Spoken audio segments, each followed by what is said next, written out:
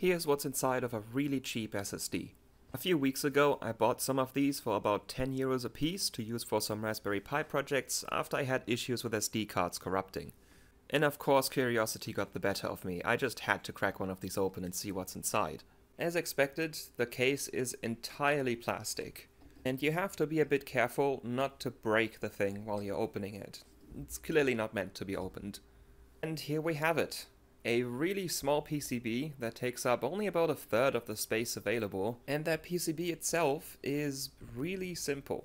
We basically only have passive components, except one small LED that actually does light up when you plug the drive in, even though you can't see the LED on the outside of the case anywhere. And then we just have one control chip and a single flash chip. There's no DRAM cache here, of course. And I guess that's really all you need to make a really cheap SSD. For 10 euros, I'm not complaining or surprised that this is exactly what I got. And yeah, that means this really basically is a glorified USB stick.